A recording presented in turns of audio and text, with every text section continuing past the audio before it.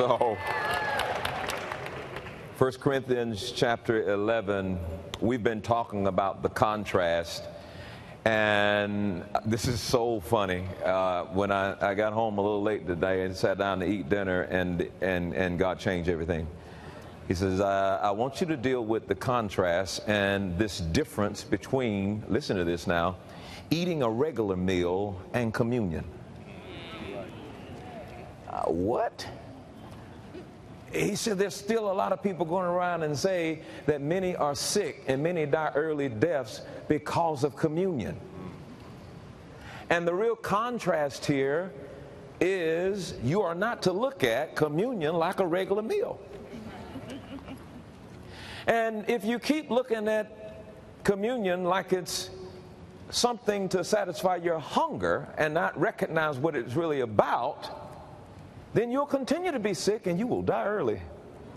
Not because you took communion, but because you didn't take advantage of deliverance that has been provided to you through the communion that's given to you by grace. And I'm going to show you that tonight. 1 Corinthians chapter 11.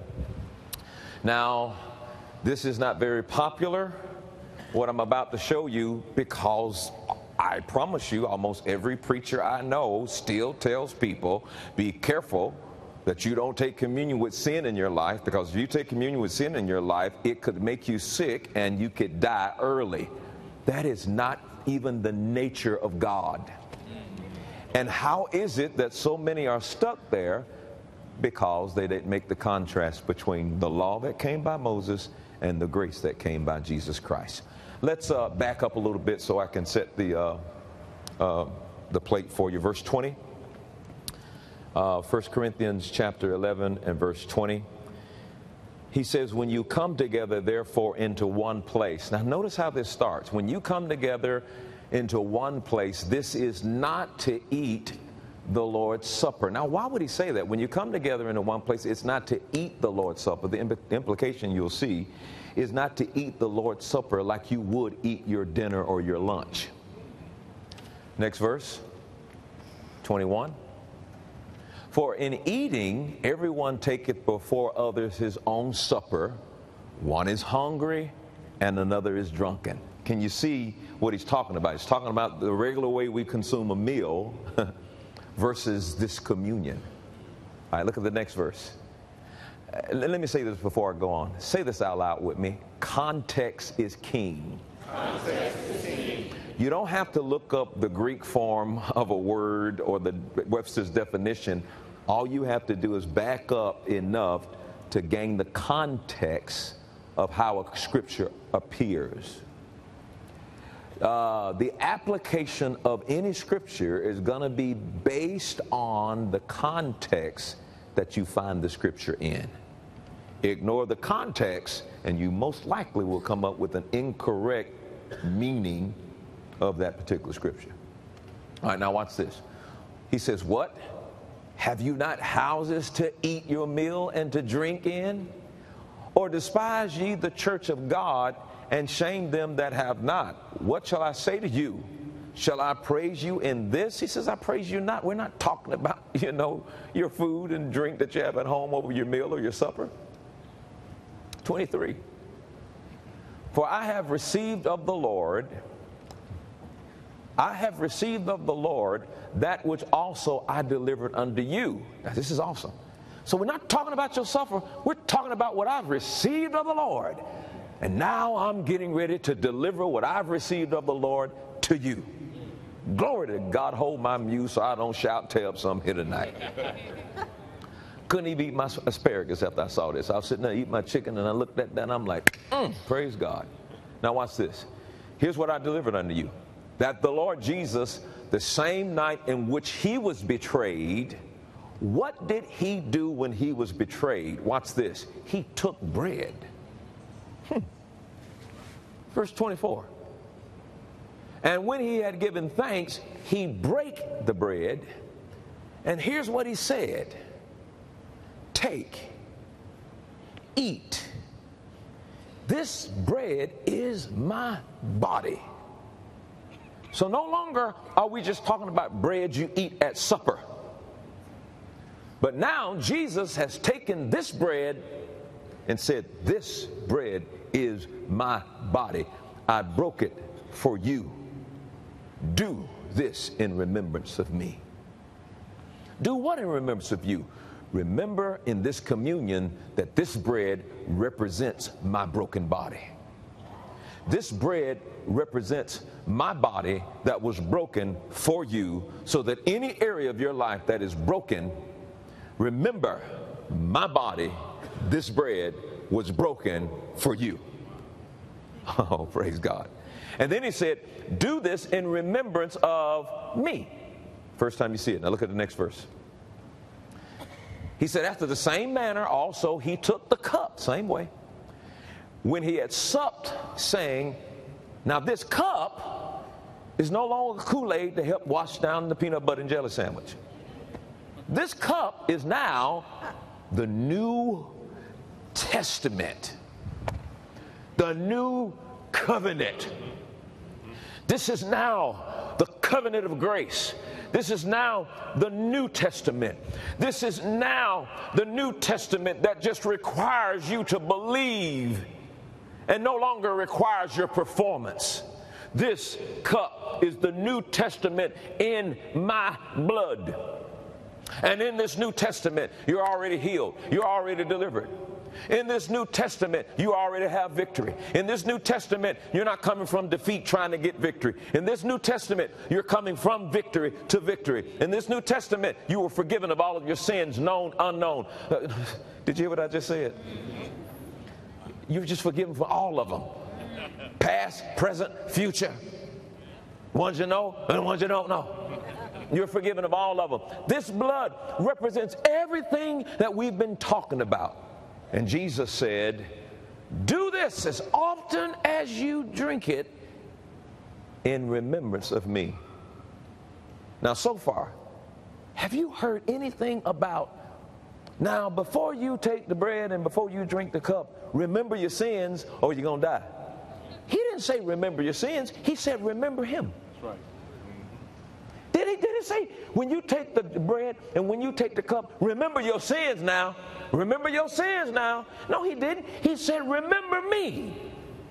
Remember that my body was broken so that wherever you're broken, you can be made whole. Peace, sound. Remember when you take this cup, you are drinking the new covenant. Remember it. Remember what I did. Remember, because of what I did and the sacrifice of my body and the sacrifice of my blood, remind yourself of where you are right now and where you are no longer. Remember. All right, now watch this. Verse 26. For as often as you eat this bread, which is his body, broken body, which is the final sacrifice for all your sins, and as often as you drink this cup, which is the New Testament in his blood, he says what you're doing is you're showing the Lord's death until he comes. Another translation says you're announcing the Lord's death until he shows up. I said, now why we want to announce your death? He said, remember, he said the testator who left a will and a testament, it's not yours until he dies.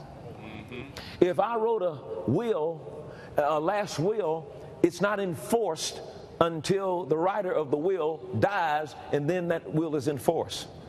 So it says every time you take this communion, you are announcing the death of Jesus Christ and that the will is now enforced. I'm announcing to you that I am the healed, protecting my health. I'm announcing to you that I have victory. I'm announcing to you that I'm whole and I'm delivered. I'm announcing to you that all my sins have been taken away, past, present, and future. I'm announcing to you that Jesus' death, he died, praise God, which means that that will has now been enforced into my life. And I'm making that announcement every time I take the communion. I'm making the announcement, he died. Yeah. Praise God. Yeah. Hebrews, I believe, chapter 9 says, without the death of the testator, the New Testament is alive now because he died. So this is not lunch and supper as you know it. Now watch this. Next verse.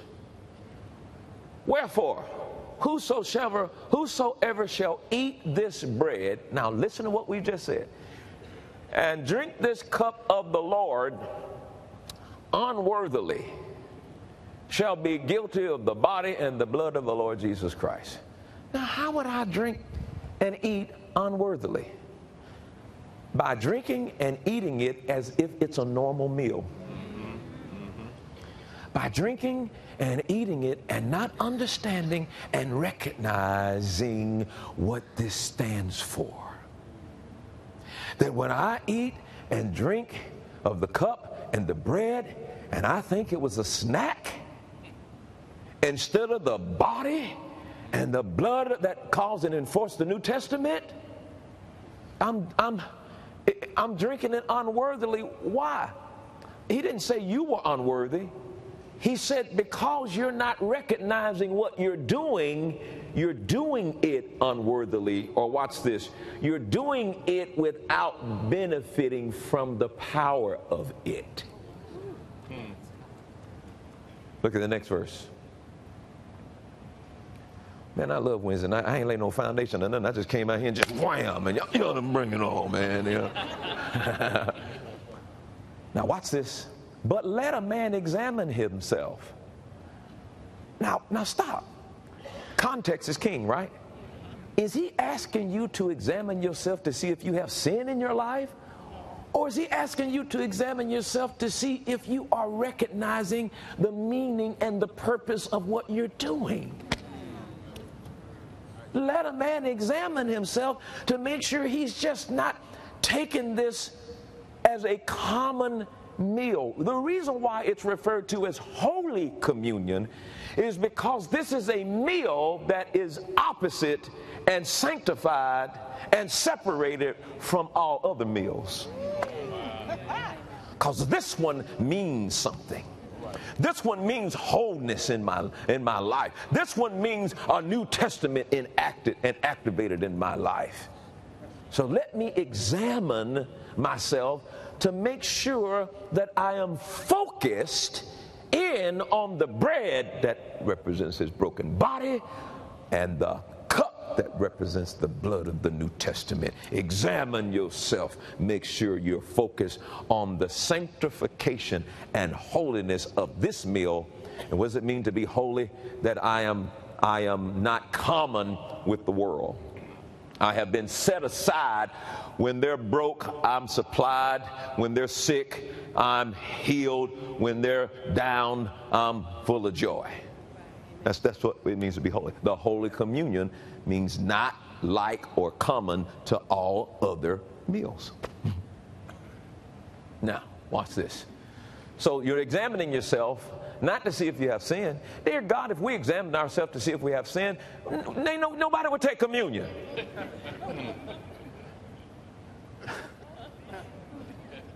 Because whatever's done out of faith is sin. To know to do good and to do it not is sin.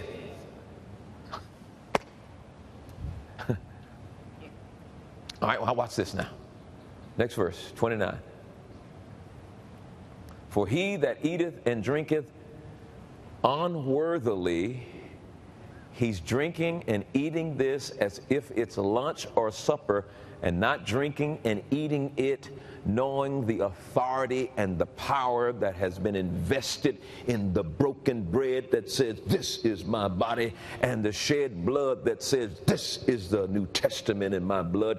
For he eateth and drinketh unworthily, and he eateth and drinketh damnation to himself, not discerning the Lord's body. When you talk, the word discern means not recognizing the distinction and the difference. Damnation, what does that mean? Going to hell? No, that means you are stopping up the benefits from coming by focusing in on what this means. You're stopping it. You're drinking of the cup and eating of the bread, not focused in on what it means, And so you're eating and drinking damnation to yourself. In other words, you're not benefiting yourself because you're not focused in on what it needs. And the reason why you're not benefiting yourself is because you have not mentally made the distinction and the difference between this communion meal and your supper. Right. Good. You see that? Now watch this. Next verse. For this cause, for what cause? For this cause, for the cause of you not making the distinction and the difference in your head that this is not your 6 o'clock meal, but this is the communion that has been set aside to release power and authority in your life. For this cause, many are, watch this, and here's, they translate this, they left off a couple of little helpful words. For this cause, many are still weak and sickly among you. They were weak and sick before they took communion. And for this cause, they're still weak and sickly among you, and many die early deaths, not because of the communion, but because when they were sick and weak, they did not recognize the power and authority that God had graced and given to them, so that by receiving his broken body, that wherever they were weak, they could be made whole. And by drinking of his cup and realizing what the blood of the New Testament is, that they would have life and have it eternally. And they did not. So they continued to be sick, and they continued to be weak, and they died early deaths because they carried around the sickness and the disease and the cancer, and they trusted everything else, but they did not trust, nor did they make a distinction or the difference between this meal of the broken body and blood of Jesus and the rest of them. So there is so much power invested in communion. I know I did it. I got diagnosed with cancer, and I remembered I have been given authority, the grace of God. God graced me with this authority to use this authority. It's his power, but I got to turn the switch on. Y'all want to hear what I'm saying? And this goes along what we're going to talk about tonight, about performance-based versus things you have to perform. It's God's power, but I got to turn the switch on. Georgia Power sends the power to your house. But if you don't turn the switch on, you're not going to have no light in your room. It's their power, but you got to turn the switch on. It's God's power, but I got to turn the switch on. Here's another illustration. He says, submit yourself to God, resist the devil, and the devil will flee from you. The word resist means to actively fight against. If I don't actively fight against the devil and resist him, he won't flee. Right. Somebody says, well, you're doing something there. You're right. The authority is something that God graced you with. So now that you have been graced with the authority, you have to activate what you've been graced with. And we confuse that with performance-based religion versus the performance necessary to activate your spiritual authority. Amen. If you don't resist the devil, he won't flee from you. If you don't flip the switch, even though the power has been made available, God's power has been made available to you, and if you don't do and activate it, it won't be made available to you. And that's the fuss people have. Well, you're telling people they don't have to do nothing. You don't have to do nothing to try to earn your salvation, your righteousness, your wisdom, your deliverance. Jesus did all of the work there. All you got to do is believe there. But when it comes to your spiritual authority, you have to activate it. And God will not violate his word and come and turn the switch on for you. You have been given the authority and the right to flip the switch. And if you don't turn it on, nothing won't happen. That's where the big argument is. Well, he says you're not supposed to do nothing now that you're under grace. You're confusing performance-based religion under the law versus activating the authority that has been given to you through the grace of God to walk in the authority as if you were God on the planet. You're not God, but he gave you the authority to act like you are by casting out devils, laying hands on the sick, raising the dead. Whatever you have, whatever you say you'll have. That's another piece of the authority. About Proverbs 18 and something. He said this, he says, death and life is in the power of the tongue. So if you don't become a custodian of what comes out of your mouth, which is why God hates complaining so much, because your mouth's so powerful, you're actually stopping what he wants to happen because you don't know how to speak right.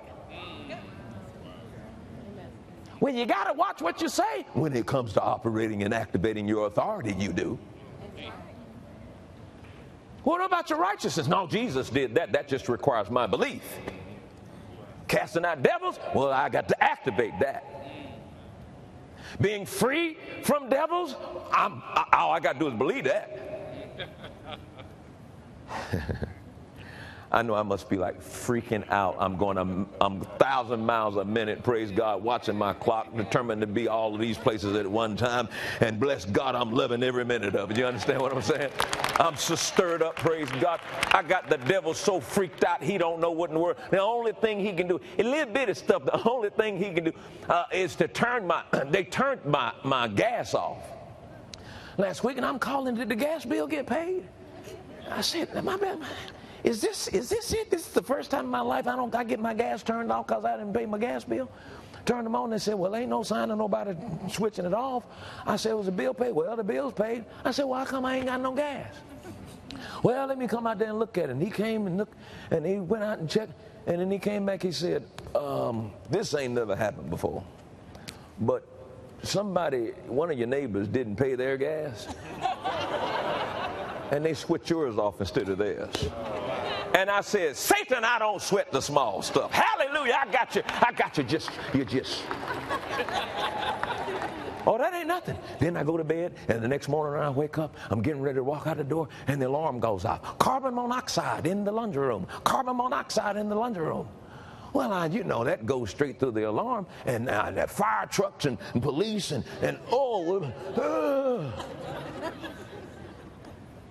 13 firemen going in my house with axes. I'm thinking, are they going to put a hole in my wall? Because I wanted to say, sir, could you please take them boots off? I just want to finish sweeping. They said, oh, it's false alarm. You don't have no carbon monoxide. Well, I could have told you that. I said, devil, is that all you got? Is that all you got? You think I'm going to stop preaching the gospel of the grace of the Lord Jesus Christ because 2 or 3 people say they don't like me? Do you understand? Do you understand your trial has become my protein bar? It's what I eat for nourishment now. Your junk is what I now use for nourishment. I used to use them as barbells. Now I use them for nourishment, praise God. Bring it on, praise God. And I'm trying to get some of you stirred up to let you know you're not going to just sit around and be defeated by the devil and keep feeding on all of this bad doubt and unbelief, praise God. The gospel is being preached. The truth has come. You're under the grace of God Almighty, and it's time to rejoice and thank God for it.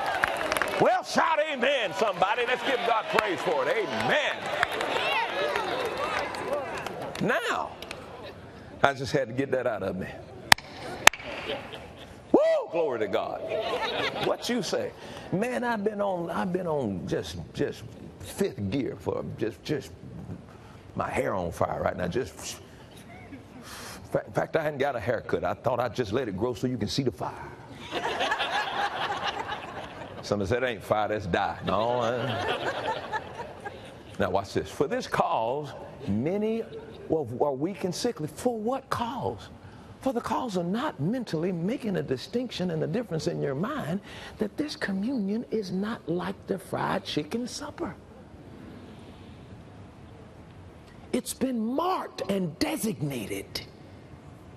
Bread that is his body broken for you. Cup that is his blood for the New Testament for you. Keep announcing that I died until I come. Keep announcing that I died until I come. He says, now many people don't know this difference and distinction, and many are weak, still sickly, and many die early deaths. Why? Because they had something available to heal them and to strengthen them, but they didn't know about it, and they thought it was a regular meal. They came to church, took a cracker. I mean, dear God, I was looking forward to that. When I was in the Baptist church, that wasn't no grapefruit juice. That was real nicely aged wine. You hold in your mouth just long enough and just suck on it and gargle a little bit while the preacher done gone on something else, you can start feeling kind of nice.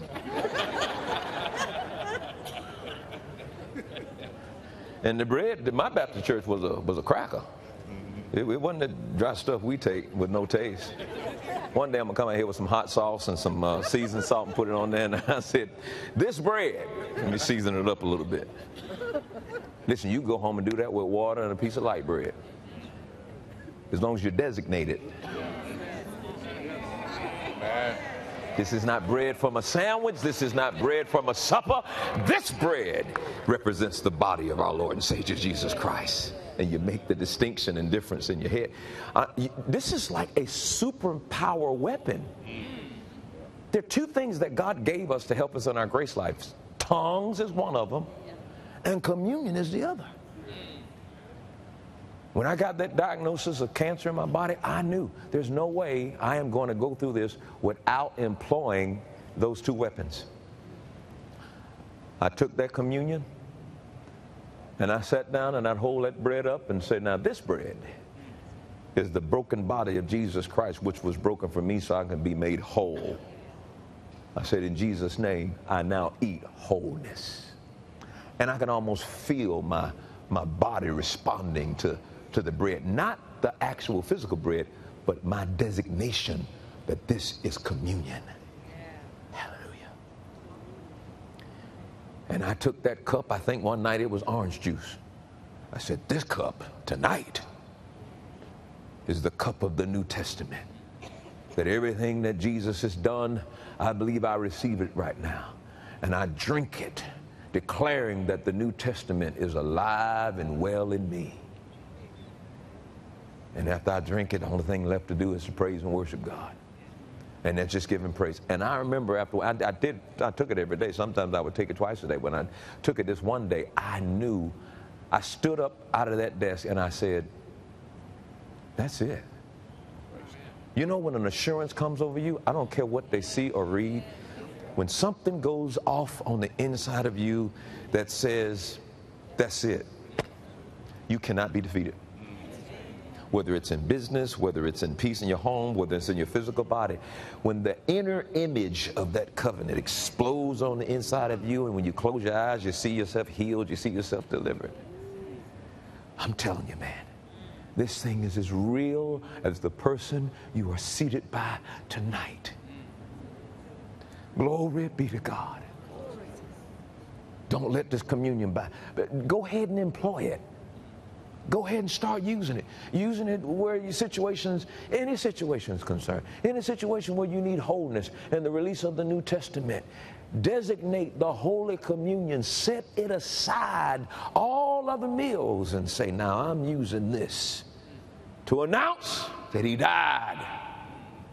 And as a result, look at what I have enforced in my life by the grace of God. Man, I ain't never heard this preached, to me before. And I'm making sure you don't stand up and say, you ain't never heard it before. You're hearing it now. Now, I can't help for people who ain't here. Should have been here. If I preached it one time, you get to heaven. Pastor ain't never preached that before, and I'm going to be right behind you. You's a lie. I did it on a Wednesday night. You didn't come. All right, now watch this next verse. For if we would judge ourselves.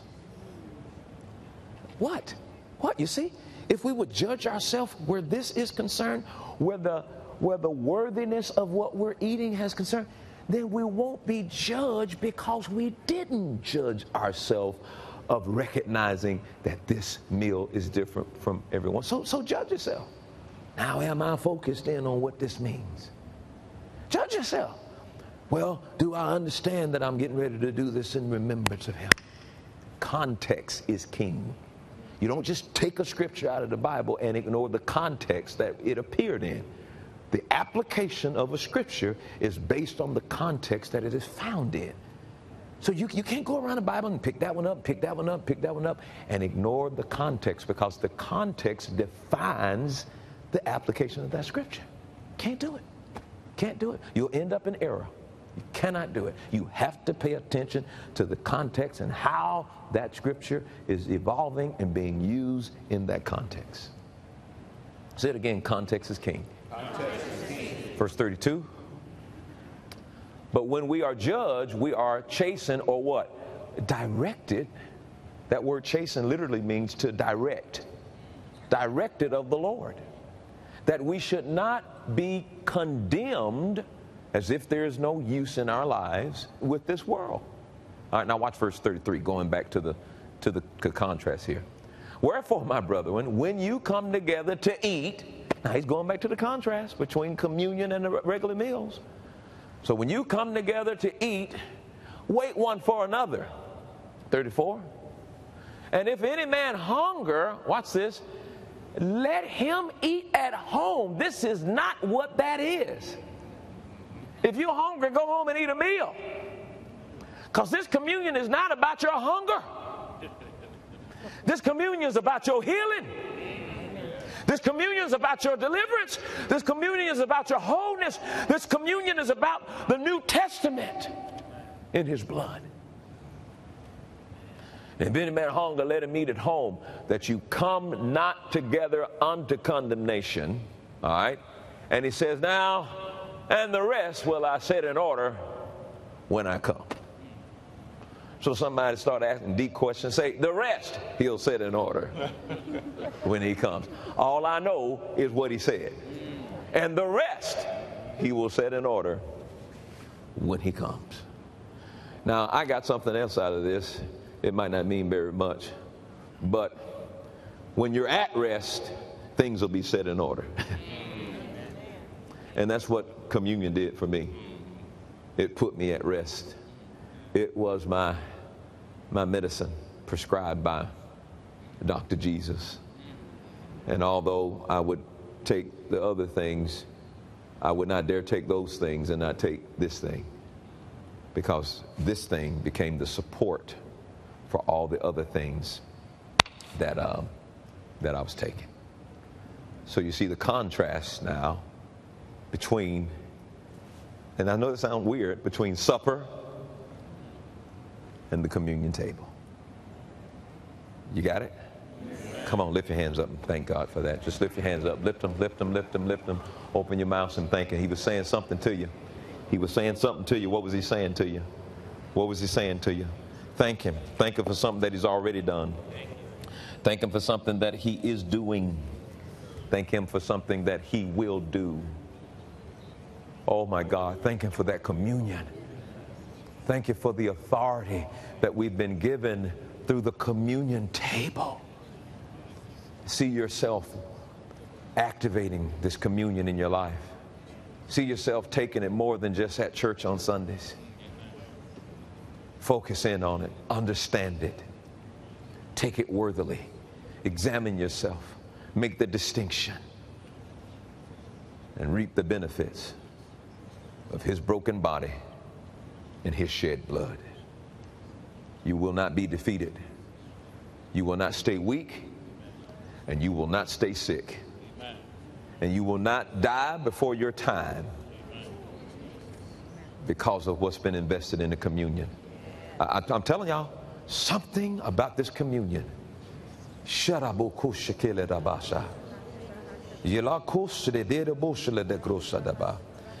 where's that at in the book of John where he talks about the communion again? He speaks about it in the book of John where, yeah, he was talking. Let me see. Thank you, Lord. Thank you, Lord. Amen. Put your hands together and give the Lord a big hand clap for praise.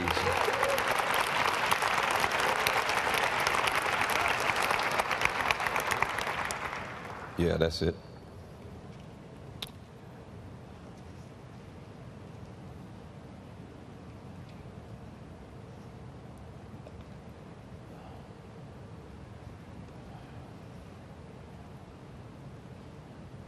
You remember when Jesus spoke to His disciples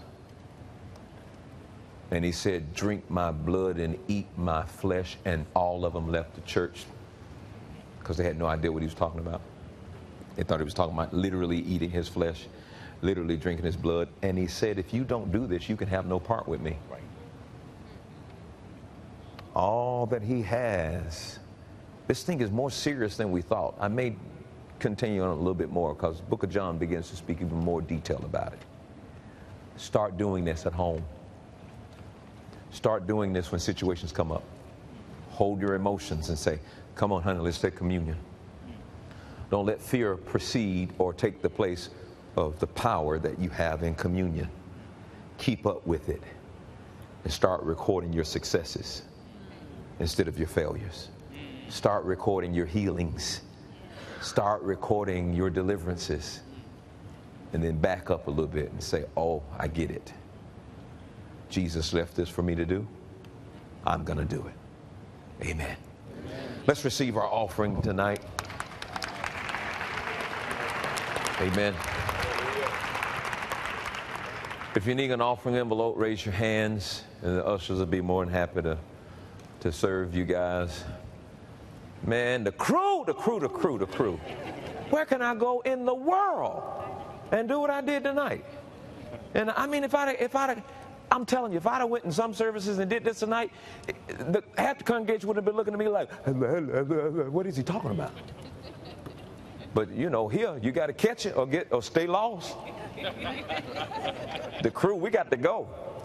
We got to come here and eat this food, and then we got to go and practice it and do what we got to do with it, man.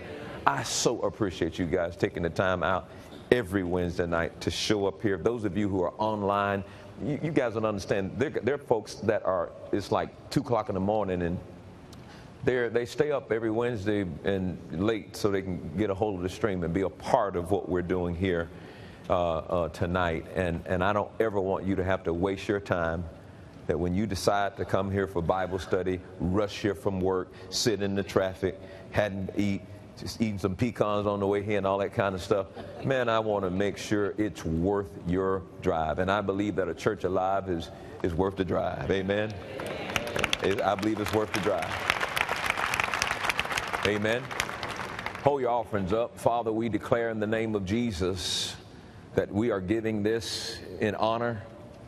We're giving this from a cheerful heart, our hearts in our giving. And we praise you for it now. In Jesus' name. Amen.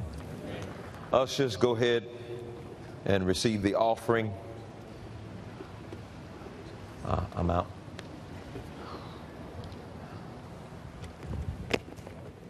Later.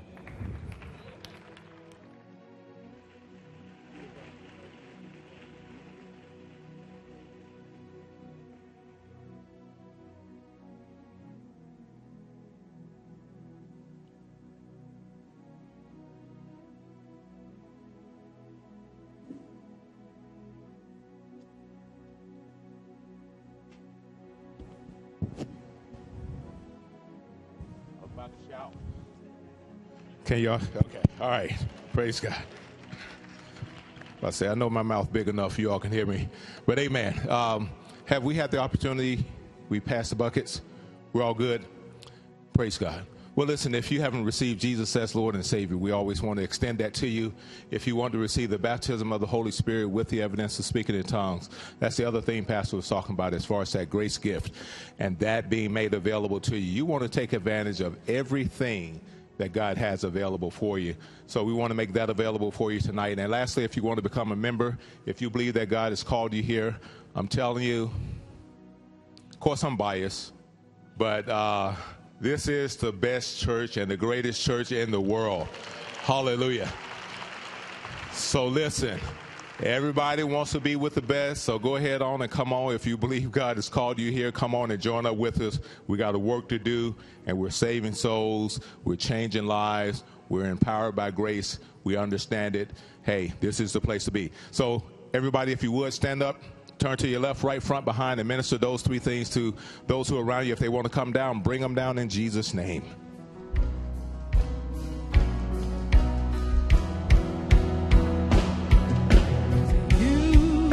You made a way when our back was against the wall and it looked as if it was over. You made a way. Now we're standing here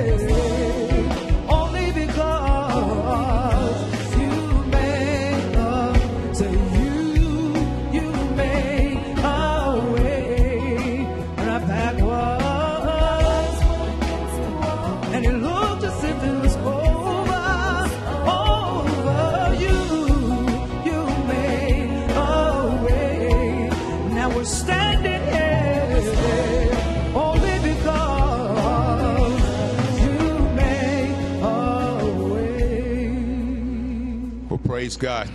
Come on down. Amen. Hallelujah. Anybody else? Come on down. Come on down. Come on down. We got time. Amen. Praise God. If moving a little slow, we close it out. But if I see you moving, we're going to stop it. Amen. Get you the opportunity to come on down. But let's give God praise for this gentleman who came down, responded to the word. Praise God. If any of the other locations, if any of you all will come down, of course, we have prayer people there who will assist you and make sure you get exactly what you came down for. Let's stretch forth our hands and pray for. Father, we thank you for this brother and all of those who've responded in other locations and even online. Father, we thank you that you, being the faithful God that you are, will make sure that they get exactly what they came down for. Thank you, Father, that their needs will be met. Father, that they lack nothing, that they have all sufficiency in all things. And we believe that in spiritual things as well as physical things. So we thank you, Father, that you're taking them from faith to faith and from glory to glory into your dear grace for their lives. And we give you thanks and praise for it in Jesus' name. And everybody said amen. Praise God. All right. Well, listen, powerful word. If you would, follow our deacons here and go on up to the prayer room. They'll make sure you get exactly what you came down for. Powerful word tonight. Go home, meditate on this. Listen, we're not a one-hit wonder. So praise God. Let's give God praise for, amen. Praise God for another. Now I'm like, you know what? I probably should have we could have just kept on singing for a minute. Amen. But we're good. This is not a one-hit wonder kind of message. Make sure you get the CDs, the DVDs, whatever it is, the MP3s. Listen to this over and over again, because he said something powerful tonight. He was talking about how we do this in remembrance of Jesus, and remembering when Jesus died, the new covenant was implemented. When the new covenant was implemented, all these rights, all these authorities that we have, we now can operate in these. So when you take communion now, man, you ought to see yourself as if who's that like underdog when he takes his little doggy treats, or that wasn't a good example, but anyway, you getting but you're getting built up and strong in the Lord as you already are. So just remember that. Go back, study your notes, get the message, get this down to your spirit, and become world changers. Amen. Lift your hands. Now to him who's able to keep you from falling and to present you faultless before the presence of his glory with exceeding joy, to the only wise God our Savior be glory, majesty, dominion, and power. Great grace be upon you. Thank you, Lord, for the knowledge of communion, and we will walk in it in Jesus' name. Everybody said amen. God bless you. Have a good night. For the 2019 Change Experience, join Creflo and Taffy Dollar for one day only. But you ain't got to work to be righteous no more. That was your inheritance. Redemption is your inheritance. Prosperity is your inheritance. Peace is your inheritance. It is your inheritance. Jesus has died. So by right, you can get everything now, and he is here to make sure that he executes. Session times will be at 10 a.m., 2 p.m., and 7 p.m.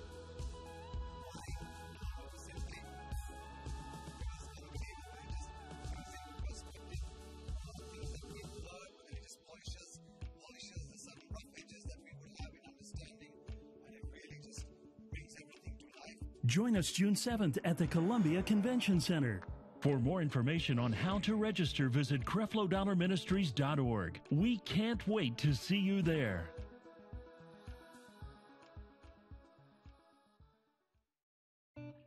Do you love church but can't make Sunday service? Or do you desire a more intimate worship experience? Join us Saturday nights at World Changers Church International. Engage in anointed praise and worship, fellowship, and receive a grace-filled word. The dress is casual, the atmosphere is anointed. Doors open at 5 p.m., the experience begins at 6 p.m. Saturday night at World Changers Church International.